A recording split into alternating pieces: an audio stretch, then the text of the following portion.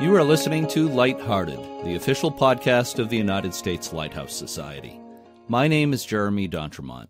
This is the third and final of 3 editions of Lighthearted we're releasing this week for Cape Cod Week.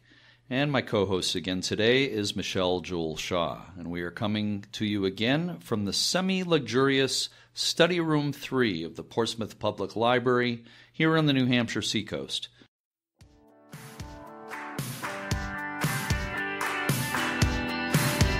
Hi, Michelle. I'm hoping you have another fun fact about Cape Cod to share. Hello, Jeremy. I most certainly do.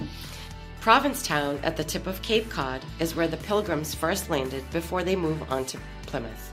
It's also home to 3 lighthouses, and Provincetown is also home to the tallest all-granite structure in the country, the Pilgrim Monument. The monument was built from August 1907 to August 1910.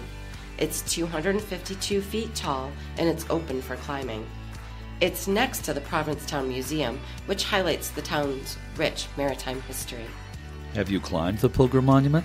I have not. I have seen it, but I have not climbed to the top of it. Well, you should. I will next time I'm there. Okay, I've climbed it. It's an amazing view.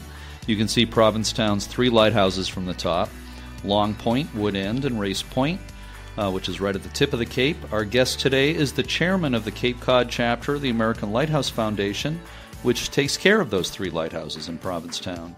And today we'll mostly talk about Race Point Light Station. Race Point's name comes from the strong cross current known as